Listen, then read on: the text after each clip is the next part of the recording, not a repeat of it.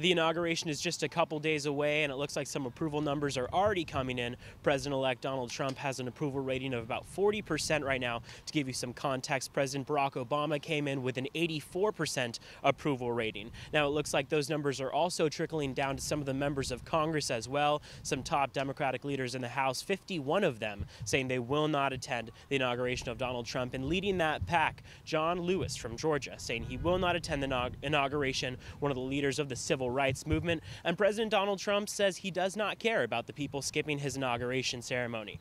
Now, the President of the United States, Barack Obama, held his last press conference today in the White House, and he said the best advice that he can give to President-elect Trump is to follow the advice of the people around him. With only a few days before the inauguration ceremony, we'll find out soon exactly what his presidency looks like. From the Capitol, Noorani, Chapman News.